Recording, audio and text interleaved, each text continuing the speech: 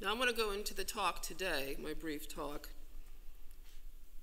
The talks today will examine the different way that statisticians, actuaries, and economists played an active role in Britain during the Second World War. There are those who became statisticians because of the war. Some were already involved in war work, and others helped to shape the discipline of mathematical statistics during the war. Actuaries also played a pivotal role in the development of the NHS, whilst Italian economists forecast a new economic order in Italy. Today we will hear how statisticians changed the war and how the war changed statistics, to borrow a line from Helen Joyce from her Economist paper. Wars can reshape the lives of many people, and our first two speakers will show how the war helped to make statisticians out of unsuspecting men who had planned on different careers. Helen Joyce, editor of the Economist International section, interviewed a number of eminent statisticians in 2014 to find out why they had become statisticians during the Second World War. Her article was published in the Christmas issue of The Economist later that year, and now everybody has a copy because she kindly gave one to everyone today. She examined the different career paths a number of men took before they became statisticians in Britain during the war. We will learn, for example, that the late Claus Moser became a statistician because he was put into prison. His initial aspiration was to be a pianist, but the war threw these plans into disarray. Joyce also noted that in 1939, Winston Churchill, then First Lord of the Admiralty, selected Frederick Lindemann to set up a statistical arm of the civil service. When Churchill became Prime Minister, Lindemann established a special statistics branch known as the S branch. This branch distilled thousands of bits of data into succinct charts and figures so that the status of the nation's food supply could be, for example, instantly evaluated. These bar charts that you see on the slide are now on display in the cabinet war rooms. They compared Allied shipping tonnage lost to new ships delivered each month. The bar charts also compared the bomb tonnage dropped by Germany on Britain with that dropped by the Allies on Germany.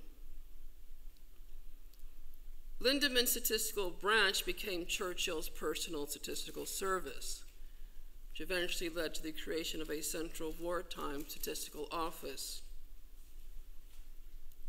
Other statisticians Joyce interviewed included Sir David Cox and Peter Armitage, both of whom were presidents of the Royal Statistical Society, as was Lord Moser, whom I forgot to mention.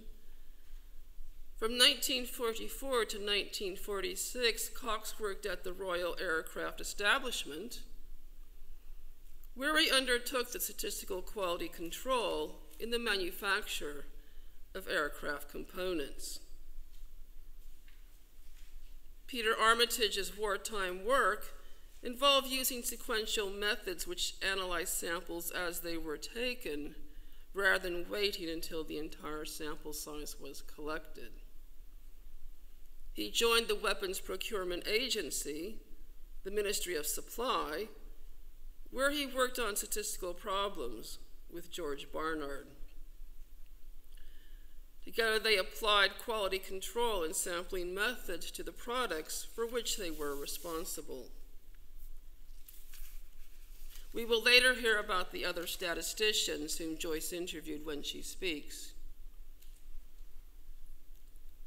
John Aldrich, who has published a number of seminal papers on the history of statistics and until his retirement was at Southampton University, will show how developments during the Second World War in education in Britain changed part of the educational and training process for statisticians. This was accomplished when various government ministers aimed to increase the supply of trained mathematical statisticians to match a perceived demand. He will examine the instruments of transformation at the national level, the mobilization of scientific manpower, and at the local level activities within universities and government departments. His paper focuses on the projectile development establishment and the supply chain of the graduates from the University of Cambridge to the Ministry of Supply's Advisory Service on Quality Control. These units produce such post-war leaders as Morris Bartlett and David Kendall, Denis Lindley and Robin Plackett, for whom I don't have a photo, but John says he does. Sorry.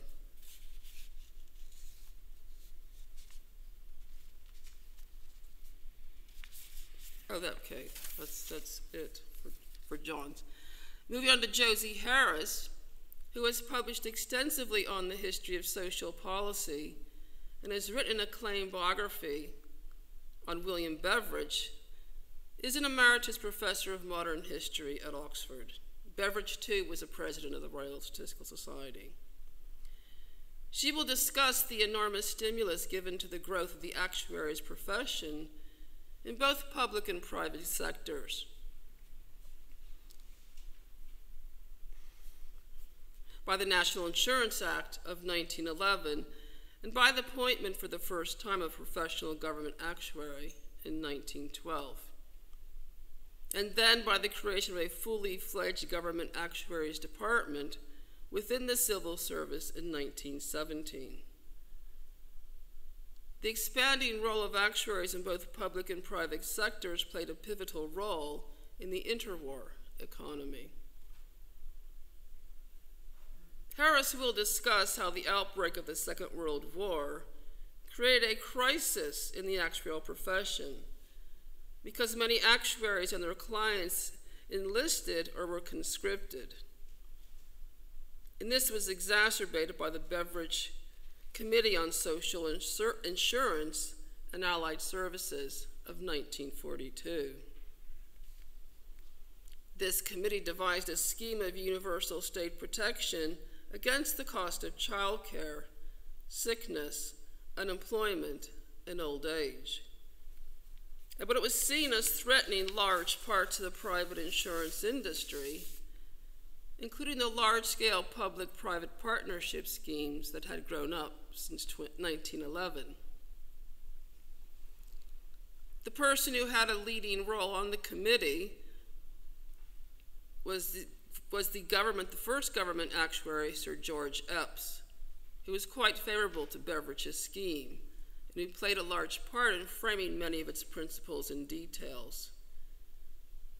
In writing this paper, Harris was able to access certain documents and items of official and private correspondence, which were not available when she wrote her biography of Beveridge. The reception by the British people of the publication of the Beveridge Report in December 1942 was euphoric. Conversely, Churchill's reaction was very adverse, which was shared by some but by no means all of his ministers and advisors. Moreover, to Epps' great embarrassment, the Beveridge Report was strongly criticized by colleagues within his own government, his government's actuary department, and by many private members of the actuarial profession.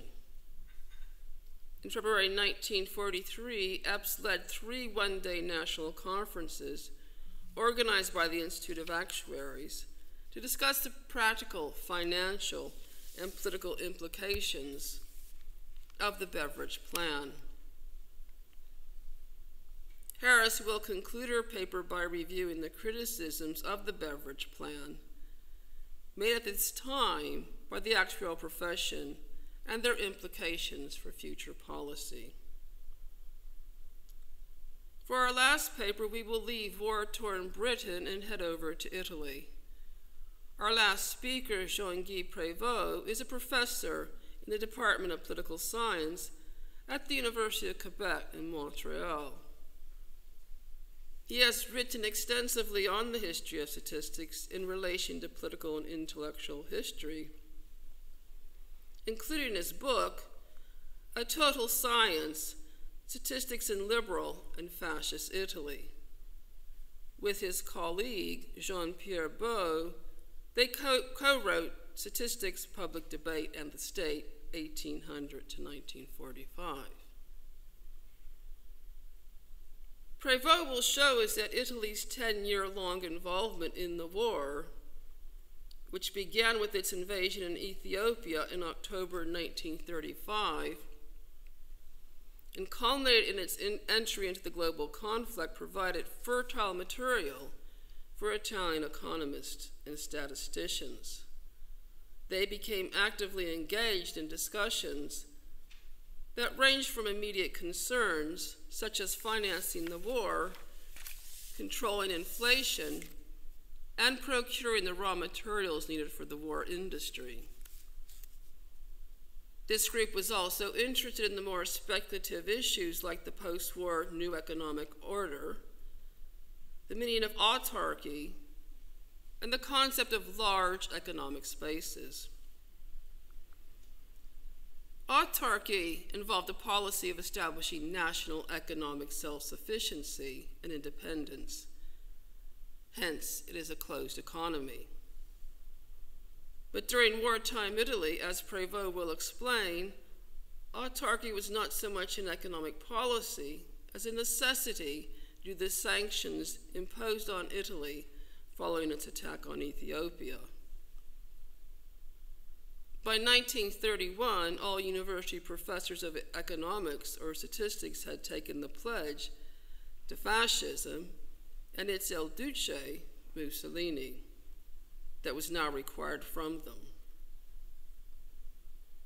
Prévost will conclude his talk by indicating that the ideas these various groups of economists and statisticians had defended during the war did, to a certain degree, shape Italy's economic policy after the war.